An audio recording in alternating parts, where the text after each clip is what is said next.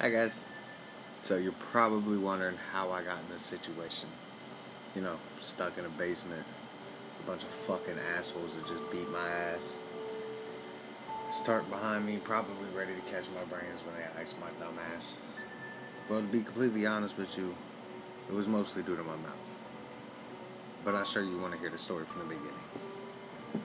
Basically, me and my family, a long, long time ago, realized we had a little secret.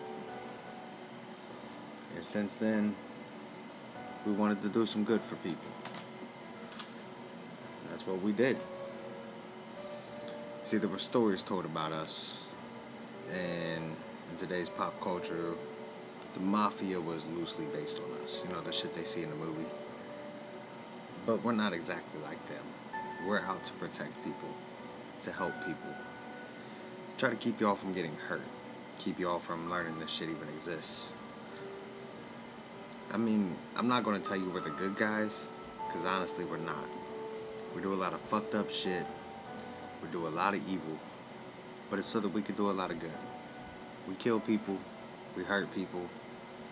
Well, I mostly just clean up the messes. But that's until now.